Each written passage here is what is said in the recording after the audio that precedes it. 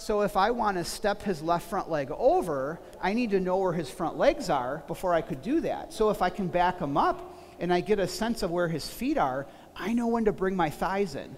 See? And he's following my feel, isn't he? Interesting.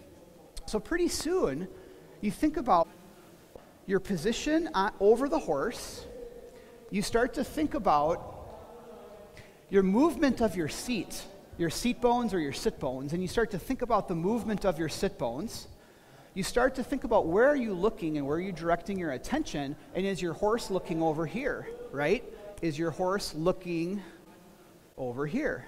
And so they start to follow your focus. But it's not just your focus, because your eyes affect everything underneath you, and everything underneath you talks to the horse. But it starts here. It starts with your eyes, your focus, and you ride from there. We don't want to force it and overdo it, and that's called contortions. So when people at first, and I did a lot of this stuff, and I have to remind myself, do less. But something like that would be a contortion is if I have somebody circle a cone or a mounting block. What people do is they look at you ever see this? They look at the mounting block, and I say, okay, make an even circle. So they look at the mounting block, it twists my body. And what that twisting of my body causes is my horse to fall away to the outside.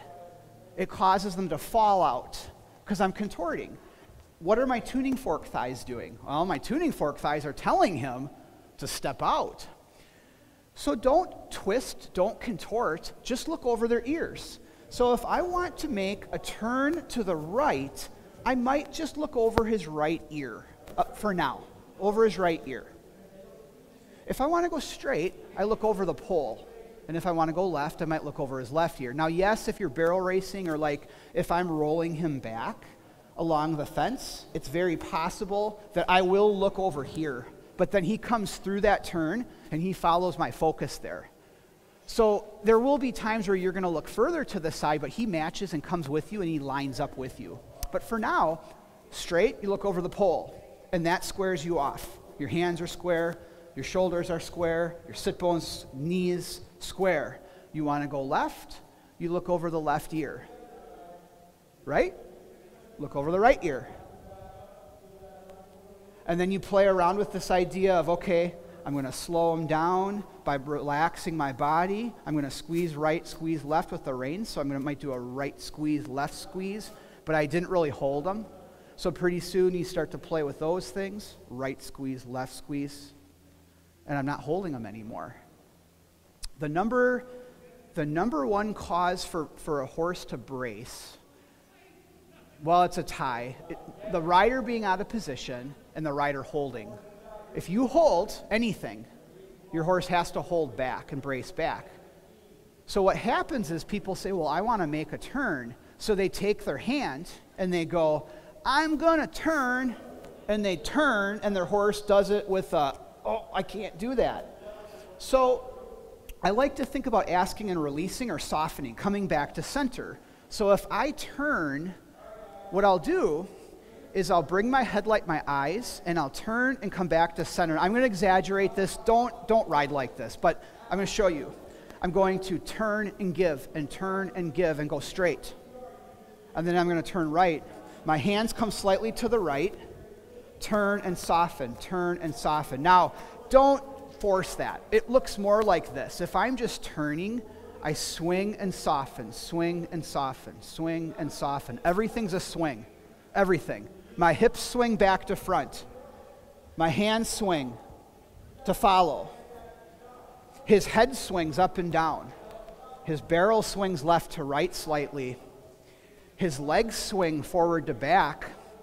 And in hunt seats, we talk about a relaxed horse swinging their hindquarters, a lovely swinging hindquarters. Everything swings.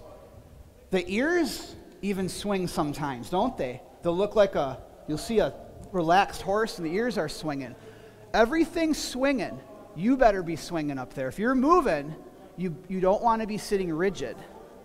And I want you to see some common positions that people get into with horses. Number one common position I see, this, leg forward.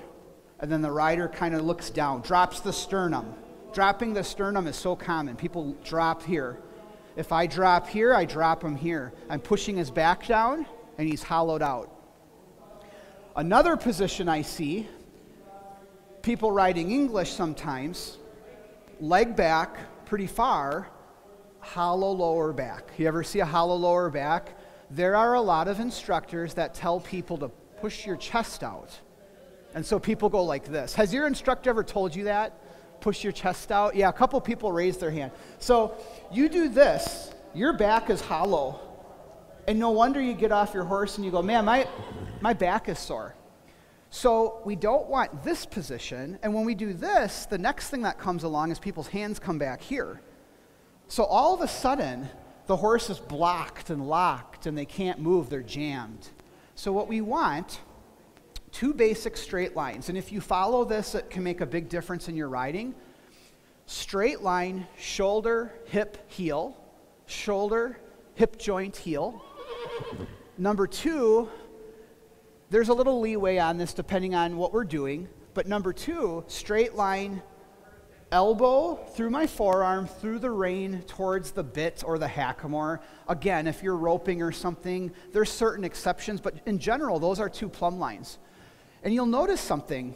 When you get a straight line from elbow to bit, your arms follow naturally and your hips follow naturally.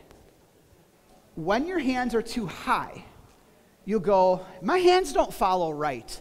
If they don't, because your hands, they're up here, it's hard to follow his head. I'd have to go down and up, and that would be ridiculous, right? So when people have their hands too high, you'll notice your shoulders aren't open and relaxed and soft.